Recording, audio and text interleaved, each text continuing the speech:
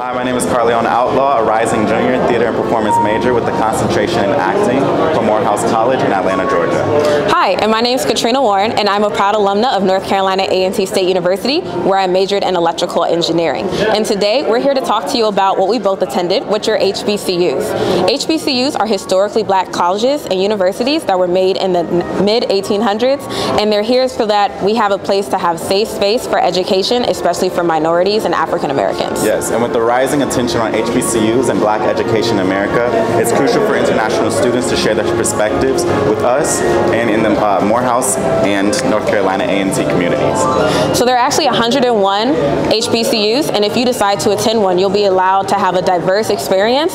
And there's amazing people that went to these universities, such as Kamala Harris, Chadwick Boseman, and Martin Luther King Jr. Exactly. So if you're interested, definitely check out Education USA. They'll connect you with some people that'll get you set up to attend, and maybe we'll see you on campus.